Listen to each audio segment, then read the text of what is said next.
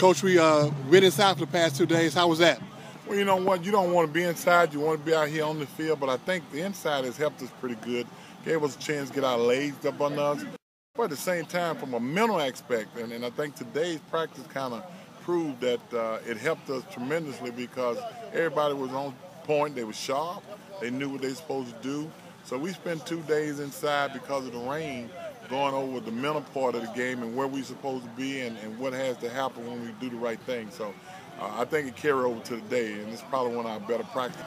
Coach, you had a couple of guys that stood out. I saw you give some props to Jeremy Runner. What are some other people that you saw stand out in today's practice? Well, the running backs as a whole, Noble Johnson, Skinner, and Runner, and Kelly, all the running backs ran well, but you got to give credit to the offensive line. I thought that offensive line looked as sharp as they look since we've been here in training camp since August. So I feel pretty good about that. But overall, the receivers are coming around. We're getting healthy now. I think that's the most important thing. All right, Coach, we got a scrimmage coming up on Saturday. What's going on in preparation between now and then?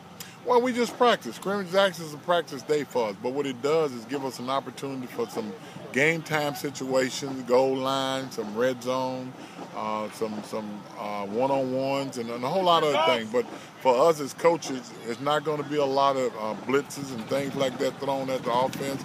It's going to be a good scrimmage where we're going to see where everybody stands. We get a chance to put it on tape, and we get a chance to evaluate.